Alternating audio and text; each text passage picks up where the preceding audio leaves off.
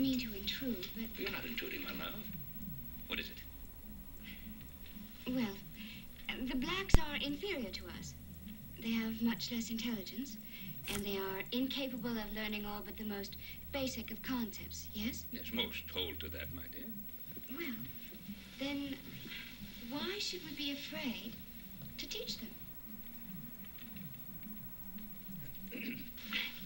If they are incapable of learning, then how can it be a crime to teach them to read?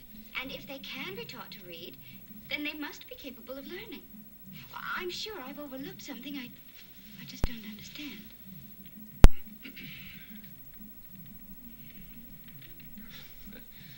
Do you know I've seen bears taught to dance, too? But I never thought it a graceful sight. Surely not a natural one. Then you think they can be taught to read? Yes, probably in the most rudimentary fashion, but that's where the danger lies. You see, my dear, a slave is ignorant. I mean, he eats and drinks and sleeps and labors and is happy. Now, if we allow him to learn to read, he begins to think and reflect. Then he becomes most unhappy, miserable. No. They've a simple spirit, and I think we serve them best by making our demands of a like nature. Well said, William. Very well said.